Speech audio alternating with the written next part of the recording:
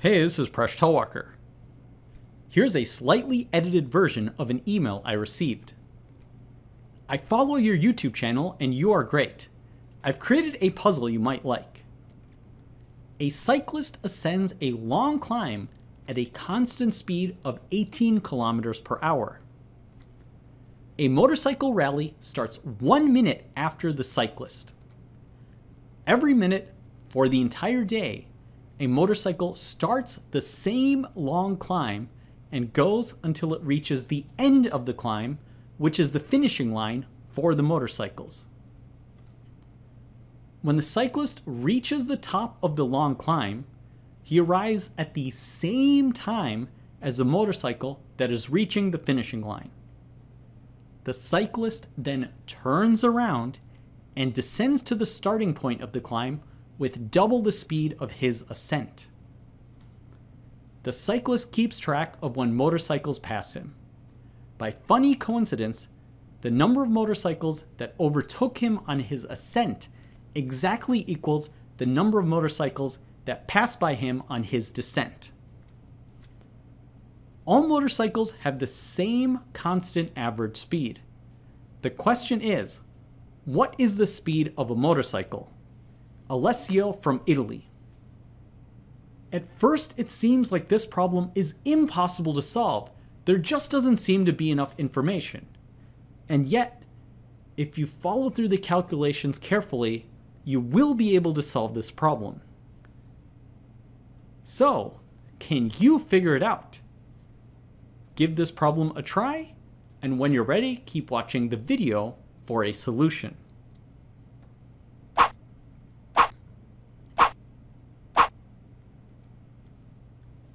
So I'm actually going to present two different ways to solve this problem, and I do encourage you to stick with the video because the second method involving geometry is a lot of fun.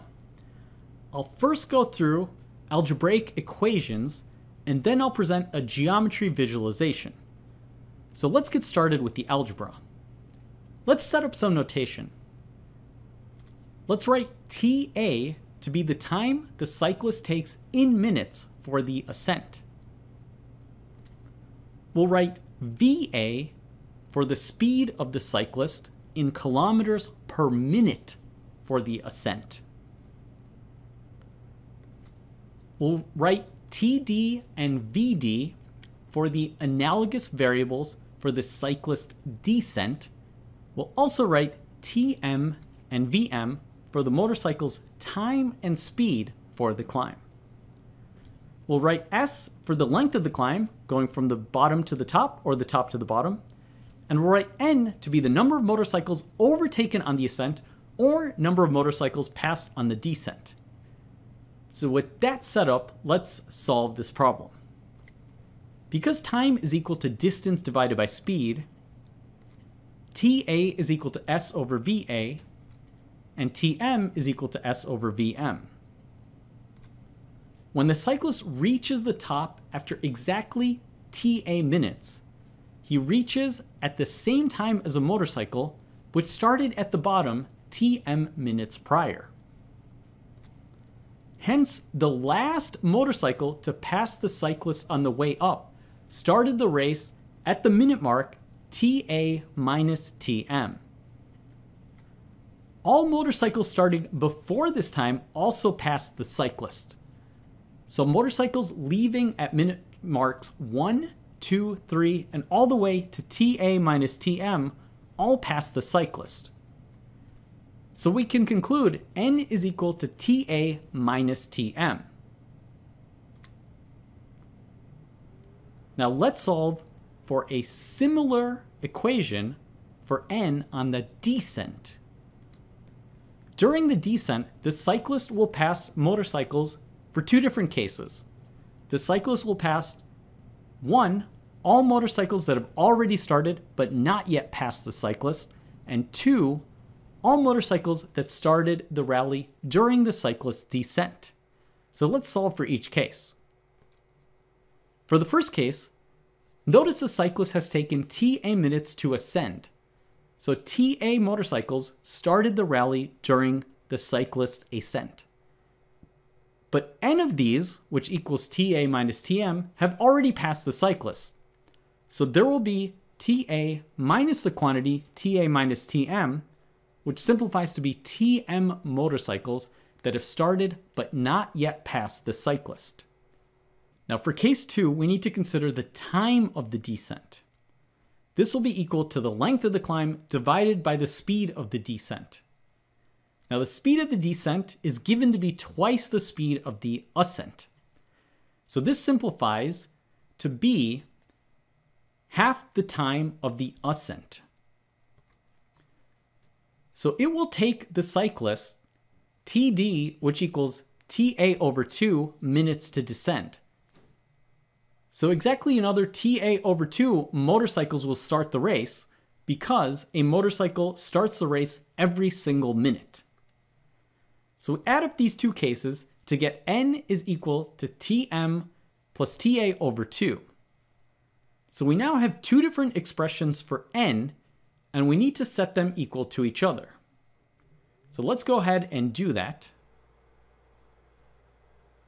We can now solve this equation for Tm in terms of Ta. We get that Tm is equal to Ta divided by 4. In other words, the motorcycle completes the ascent in 1/4 the time it takes the cyclist. Consequently, we can solve that the motorcycle speed is equal to 4 times that of the cyclist speed on the ascent. Therefore, since the cyclist ascends at 18 kilometers per hour, the motorcycle has a speed of 4 times 18, which is 72 kilometers per hour. And like magic, we've solved for the answer without knowing the exact number of motorcycles and without knowing the elevation of the climb. So this is one way to solve the problem. But there's another way that involves a geometry visualization. So let's plot as follows. We have time on the horizontal axis and the elevation of the person on the climb on the vertical axis. So one graph will be a linear graph to the top of the climb for the cyclist ascent. Now the remaining portion of the cyclist's trip will be the descent going back to the 0 elevation. Since the cyclist has twice the descent speed, the same elevation is covered in half the time. So if the cyclist takes t minutes to ascend the climb, the cyclist takes t over 2 minutes to descend. So the total amount of time will be 3/2 t.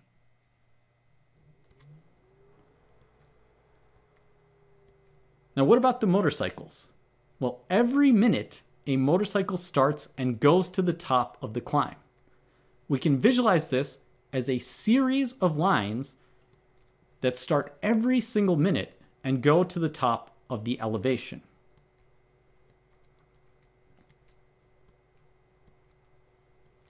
Each intersection of a green line and a blue line is when the motorcycle passes the cyclist.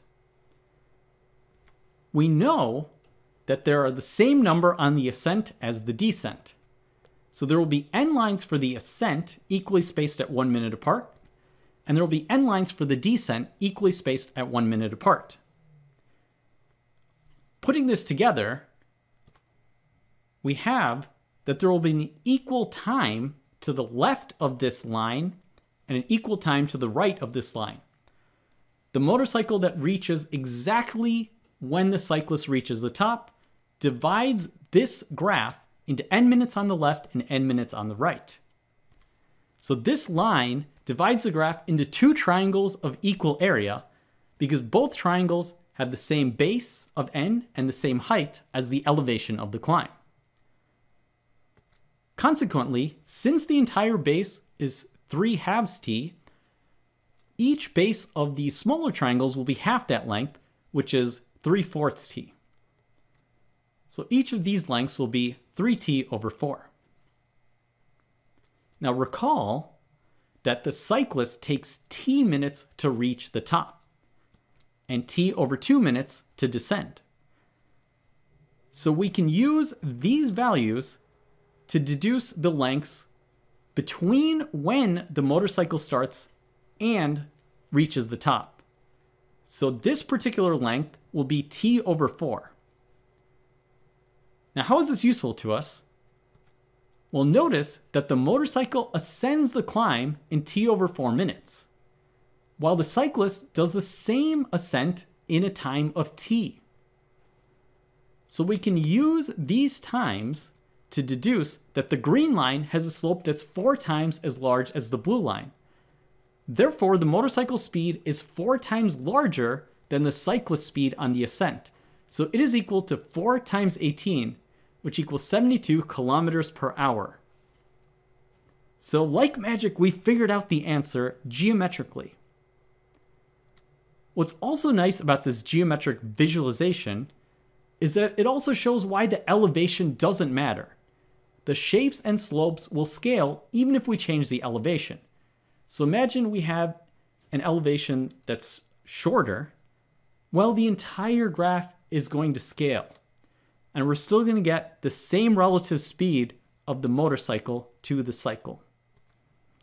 So for any elevation, the green line slope is 4 times as large as the blue line, and the motorcycle speed will be 4 times larger to be 72 kilometers per hour.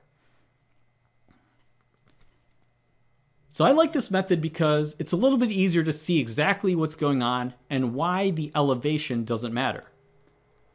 Did you figure it out? Thanks for watching this video. Please subscribe to my channel. I make videos on math. You can catch me on my blog, Mind Your Decisions. If you like this video, you can check out my books, which are linked in the video description. You can also support me on Patreon, and you can catch me on social media, either at Mind Your Decisions or at Presh Talwalkar.